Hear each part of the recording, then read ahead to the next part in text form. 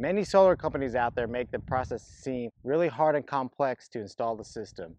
Well, it's not. If you are a DIYer, you can totally handle this project. After doing some research, I came across a company called Solar Wholesale out of Salt Lake City. They provide all the planning, equipment needed, and even down to the hardware for the conduit. And in this video, I'll show you how to install a system. Even better, I'll be the only one on the roof doing it. My name is Scott, and this is my DIY solar project video on how to install your DIY panel system.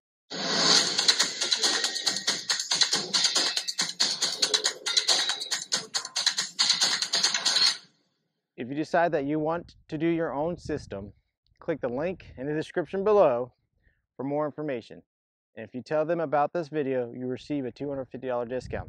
Also, for all those wonderful people out there that have served in the military, you can also receive an additional $250 discount. If you don't want to do the installation yourself, and most areas may have a local installer to help you, and you still save money over the big guys. While making this video, I found out there was so much content that didn't make sense to include in this video. I'll be making a follow-up videos on why I went with a DIY solar company and lessons learned in the process. In the kit, they give you your own personal plan set, which is specifically for your job.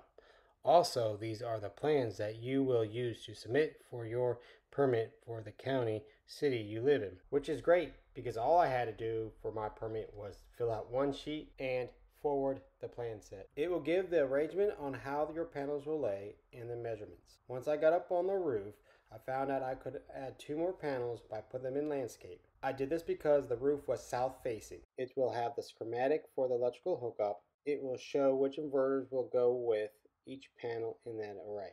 The kit that Solar Wholesale provides will have all the material needed for the project. I got my anchor here, which are going to bolt to the peak, one end and the other. So I have the anchor over there, and I got my anchor over there. My pulley, so I can go across like this. Then my rope grab. I went and made me a platform to fit on the peak so I can put my charger, my equipment. All right, I'm gonna find the top left corner of my first row of my panels. So I'm gonna come down from the top. I'm gonna come about, my first row is gonna be about 12 inches. Then I'm coming 5 inches from the edge.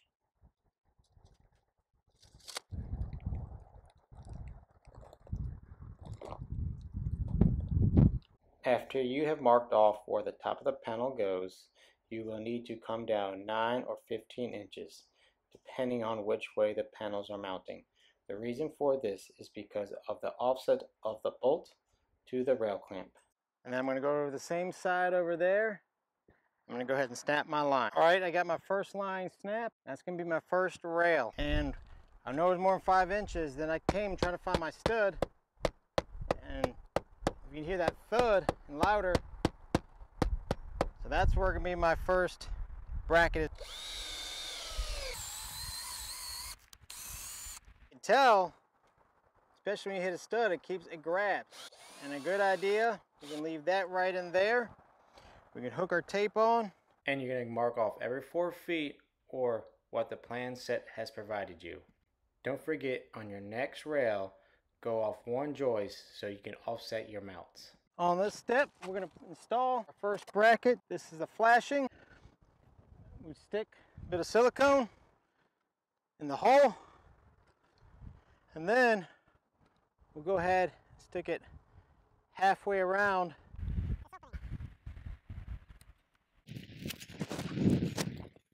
Got your lag bolt, your bracket.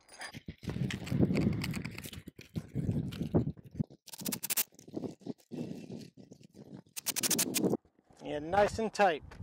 All right, it's been a few hours. I got all my mounts put up. All right, let's give this a shot. It's a little difficult holding on the camera. So I installed this rail already. put this one in.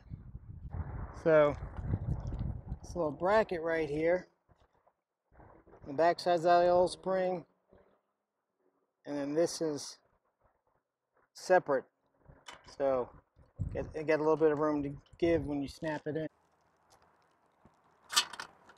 Put in a little angle, and then you push down. Another reason why I use Solar Wholesale is because they use the SnapNRack system, and I found that very easy to assemble and to make adjustments when I needed. And here's your rail splice to connect the rails together.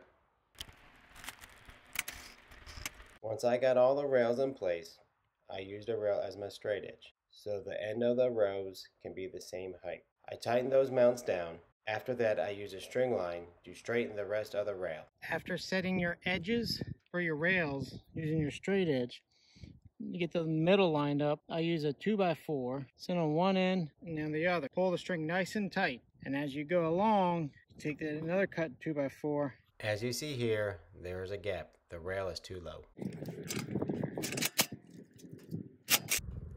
Continue this at each mount. Here's an example of a rail after being straightened by a string line. And another reason why I picked Solar Wholesale is because they use microinverters. And some of their microinverters have 4 panels per one. So that's less inverters to put up, less things to mount, which to me makes it easier. Just make sure when mounting the inverter that the slotted part here is around the shaft of the bolt.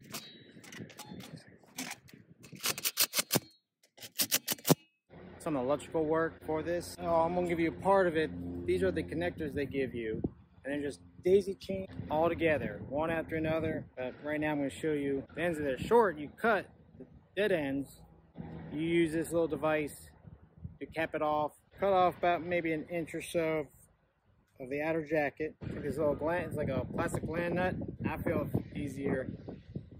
Pull out the rubber grommet. I don't know if you can be able to see if you can get there. See those little 4 sections? You try to get each conductor in its own little section. And you want to make sure there's enough boot going up here. So when you tighten down the gland nut, that it squeezes down on the outer jacket and keeps it watertight. And there you go. All right, I just ran the trunk cable that I showed you finishing up the end. My first inverter, there's the end cap I put on. I ran it to this one, to that inverter. So, as I said, these are all continuous cables with connector. Right here, they give you a cap, put it on there, put some tape on for extra protection. Then right by that nail is where I'm gonna have my roof junction box. So here's my grounding wire. Each set of rails for the panels get 1 ground. And you have the ground clamp right here that grounds the rail out. This is a roof junction box. This comes on the outside on top of the shingles. How our cables come from the on top of the roof inside the end.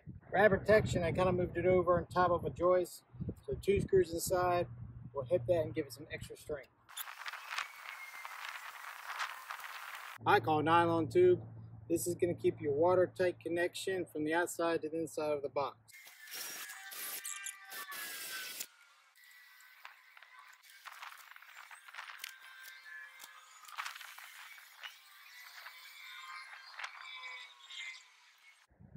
All right, got my last roof junction box hooked up. Got each circuit right here, all hooked up. Got my grounds. On this section of panels, I had to manually lift each panel up to that location. Here's a jig that I designed to help lift the panels up to the roof. I had 2 hooks on the top, an angle bar on the side, just in case if I had to pull the panels more parallel to the ground. The day had finally arrived that I was going to set the panels on the biggest section of my system. And yes, that is a homemade crane made out of 2x4s. I designed it because of the other 2 sections. When I had to manually carry the panels up the roof was just too much. And especially I had 39 panels on this side. And the day before, I laid the 1 panel down as a practice run. When choosing the location of the inverter, try to arrange it so that it will go under the last panel that mounts for that inverter. Don't forget to write down the inverter and position number on what panel it's going to. You do not need the panel number. You can use the layout from your plan set. Afterwards, I made a copy in Excel for my records. Here's your mid clamp, which goes in between the panels. Once you place all your panels in your row, it's time to cut the rail down. You can have someone hold it up as you cut it, or just be careful and you can cut it in place. So here's one of your end clamps. Goes in the end of the rail. Push it back. Got a little tab to pull it back, but you might have to go in here and lift it. Pull this back. Here's one of your end caps. What's pretty nice about this, makes the end cleaner and better looking. Covers up the bolt. And a little pain in the butt to get in. Put it in right here. Best to use a hammer. Traditionally, they usually have conduit coming out of the soffit down to your roof, somewhere near your meter. You have your combiner box, and then nearby you have your disconnect switch, which needs to be near your meter. I'm not a fan of all that conduit and everything. So here's my panel. Here's my main panel, and here's a sub panel I've done in the past.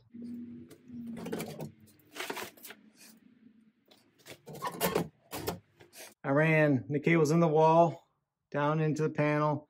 Then I run conduit through the wall and out to the disconnect switch. So here's a little bit of work that I learned as a marine electrician. As you can see, I'm a little detail oriented and like things nice and neat. Here's the app that comes with the system. You get to see live power production. Here's the current wattage we are producing, 10,400. Here is what we produced so far, almost 90 kilowatt hours. My total energy since I started, around 3,500 kilowatt hours. And here it shows you the carbon emissions you save. Today's production in a bar graph updates about every 5 minutes. Here in the morning, we had lots of sun and then some clouds in the late afternoon. Also, it shows you your peak power for the day. As we can look back to the previous day, in the morning we had some clouds, but about noon we had clear skies. And finally, you would just have some not so good days with lots of clouds. Another thing cool about this app, they arrange the panels on your app just like they're on your roof.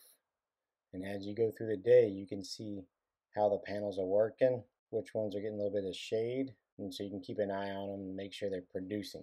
As you can see here, that's the shade from the peak of my roof as the sun comes up, and here's a little bit of shade from my neighbor's tree.